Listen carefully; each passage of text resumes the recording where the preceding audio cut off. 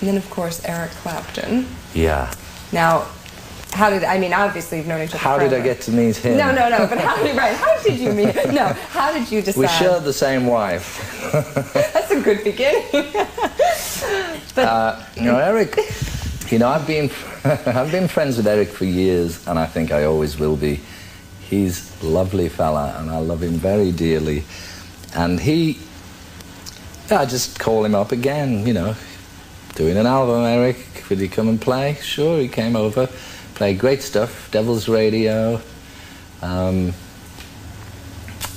9. He does a nice little solo on the end of That's What It Takes, and also the other one, the Saxon side, called The Wreck of the Hesperus. I love that one.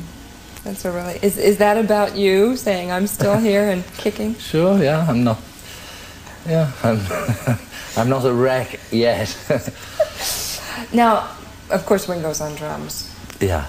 And I would imagine there must be a particularly non-verbal... You couldn't make an ex-Beatle record without having Ringo, could you? I guess not, no. But you must have a real...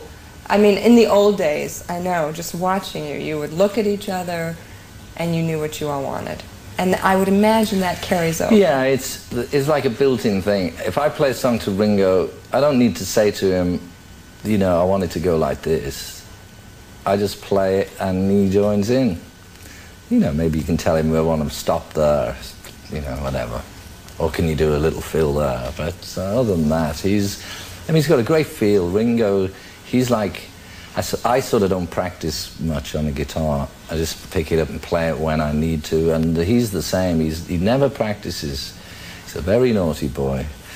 But he just gets his sticks and he just does it, and it sounds just like Ringo, and you can hold the rock steady all day long. Yeah. So it's been 5 years since the last album. Yeah.